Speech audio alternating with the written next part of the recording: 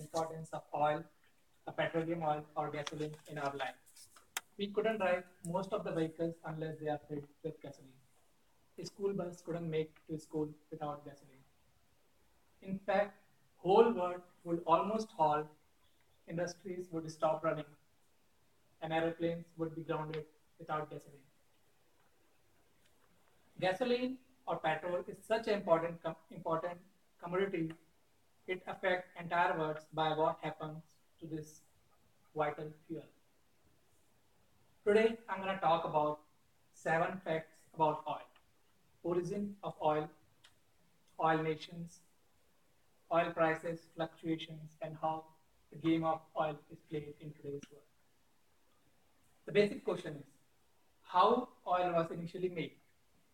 The answer is, no one exactly knows how oil was made. However, there are 2 theories that explain how the substance may have originated initially. Theory 1 suggests that oil is a fossil fuel, meaning it is composed of dead animals and plants. In second theory, some scientists believe that oil comes from the core of the Earth's center. Irrespective of the origin, people are more interested using of oil.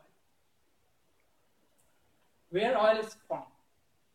The answer is it is found everywhere, in a less or more quantity. Middle East is the center of world's oil supply. This region owns around 56% of the worldwide oil resources.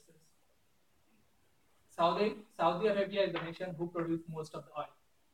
Other big nations in the Middle Easterns with the sizable quantities are Iran, Iraq, Kuwait, and UAE. You will be shocked to hear Canada has the second largest oil reserves in the world. However, these reserves are located in a sand pit where it is very hard to extract oil compared to other nations in the Middle Eastern. So who uses the oil? We all use the oil.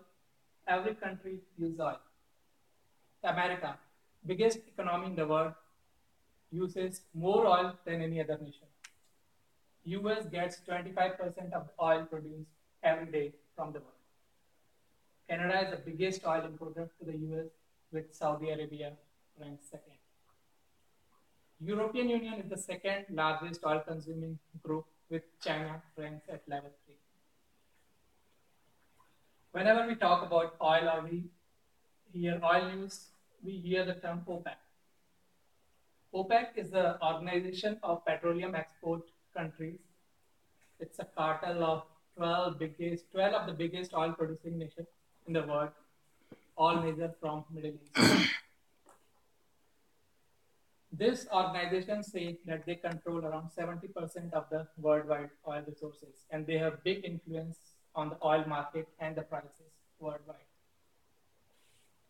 The big oil producers which are not part of the OPEC are Canada, Russia, and United Nations. Now, if you look from the high level, whole world economy is directly or indirectly related to the prices of oil. OPEC nations and the other big oil exporting countries like Russia, their economy is very heavily dependent on the oil business. If prices go up, their economy gets stronger. If prices go down, their economy gets weaker. These nations, especially OPEC nations, produce so much of oil, they can easily manipulate the price of oil by manipulating the supply based on the demand. If they want to make more money, they cut the supply. If they want to reduce the oil prices to have good competition with US and Canada or Russia, they release more oil in the market.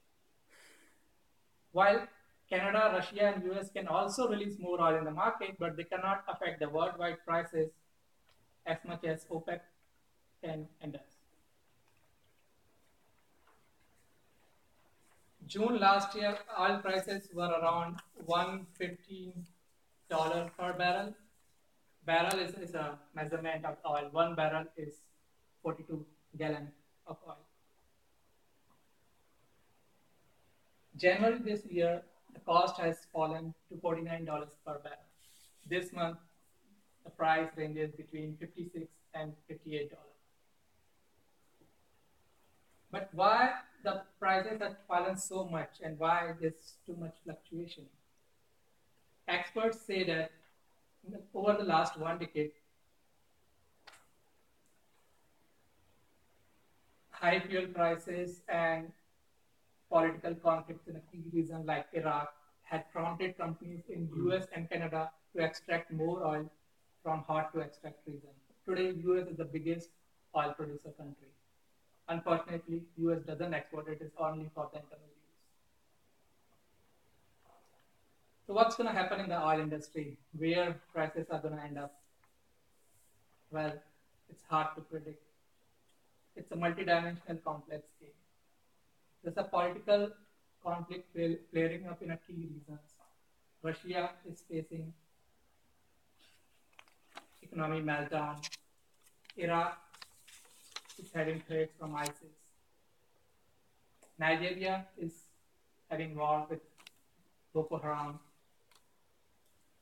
And OPEC is a new war in a price war with US and Canada.